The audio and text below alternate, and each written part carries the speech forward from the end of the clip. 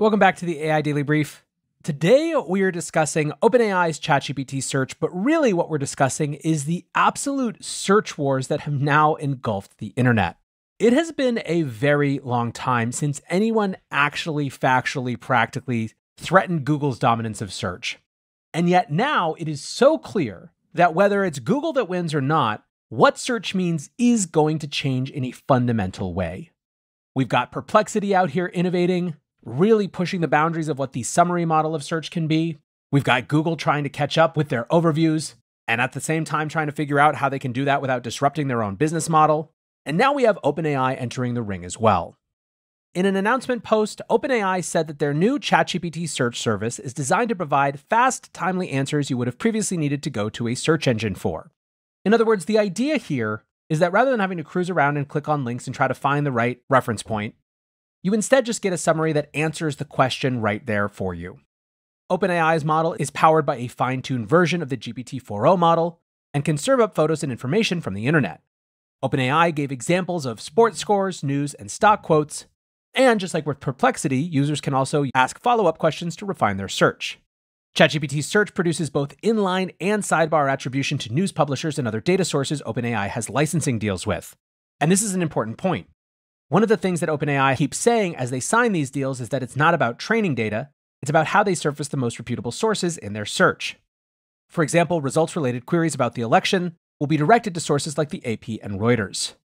The service is now available to ChatGPT Plus and team members on mobile and the web, with other subscribers gaining access over the coming weeks, followed by a rollout to free users. The company has also released a browser extension to allow users to make ChatGPT search their default search engine. OpenAI said they plan to keep improving search, particularly in the domains of shopping and travel. They also plan to add voice mode and access the O1 reasoning models for what they call deeper research.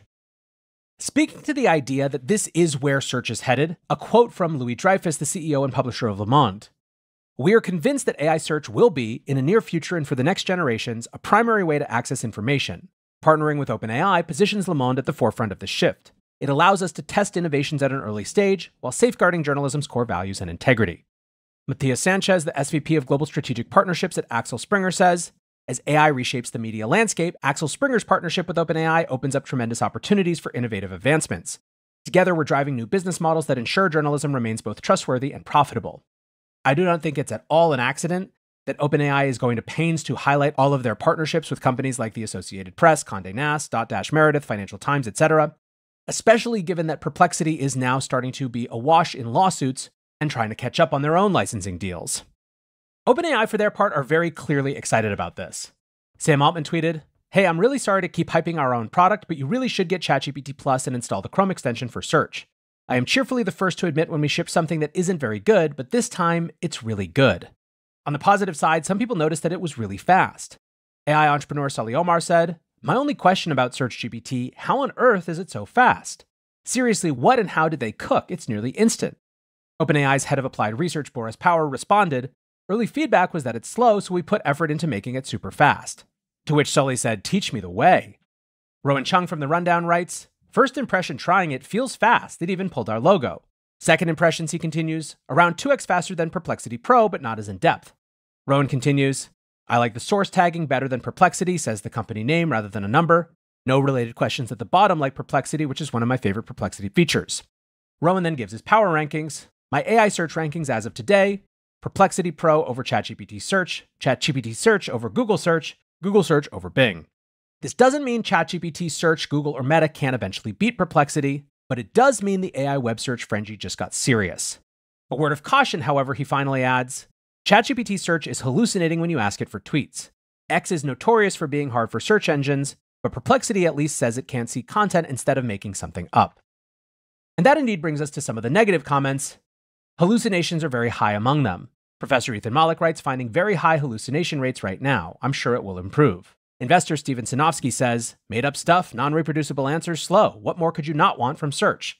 Copenhagen Business School professor Christian Hendrickson writes, "I have searched GPT and my very first search thread was a failure.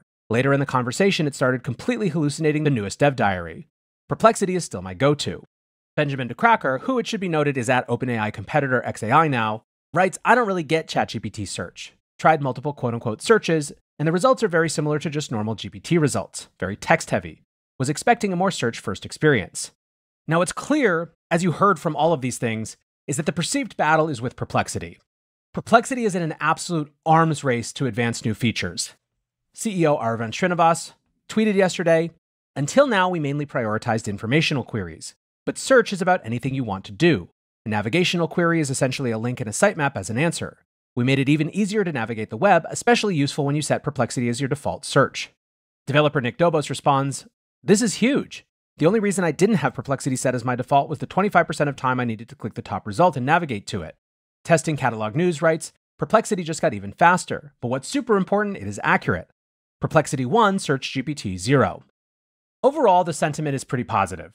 Alam writes, OpenAI's design team is really stepping up and crushing it with their OS experience. GPT Search looks incredibly slick too, and with their strong brand position, they're well placed to capture a massive slice of the market, probably the most. And indeed, we're kind of dealing with layers of distribution here. Perplexity recently boasted of serving 10 million monthly active users, which is amazing for how fast they're growing. At the same time, that number is closer to a couple 100 million for ChatGPT, giving them undeniably an edge on the distribution front. Then, of course, there's Google, who's serving up something like 8 billion queries a day, which means you have to think that if they get it together, they have such an inherent advantage going in. Regardless, it is going to be a super interesting battle, one that it's hard to imagine we don't benefit from as consumers. One more little piece of OpenAI news before we get out of here today. An interesting sub-story from a Reddit AMA with OpenAI CEO Sam Altman yesterday. Altman says that the lack of compute is holding the company back. He wrote, all of these models have gotten quite complex. We also face a lot of limitations and hard decisions about how we allocate our compute towards many great ideas. Of course, we've seen a wave of headlines over recent months about how OpenAI is trying to address this issue. On the training side, the company is partnering with Oracle to build one of the largest training clusters in the world in Texas. For inference, they recently announced they would be using AMD GPUs and have plans to start designing and manufacturing their own chips, partnering with Broadcom and TSMC. Now, as an example of a feature being held up by a lack of compute, Altman referred to vision capabilities for ChatGPT's advanced voice mode, stating that it wouldn't arrive anytime soon. This feature was showcased during the demo in April, but didn't arrive when the rest of voice mode was rolled out in late September. Other big news from the AFA included other indefinite timelines on new products. An update to OpenAI's generative image model DALL-E has no timeline, with Altman stating we don't have a release plan yet. Sora, the company's generative video model, has also been held back, with Kevin Weil, the company's chief product officer, saying the delay is due to the, quote, need to perfect the model, get safety, impersonation, other things right, and scale compute. Although the AMA was filled with news about delays, Altman insisted, we have some very good releases coming later this year. Nothing that we are going to call GPT-5, though. So there you have it. That is the story from OpenAI, and that will be the end of our daily brief today. Appreciate you listening as always, and until next time, peace.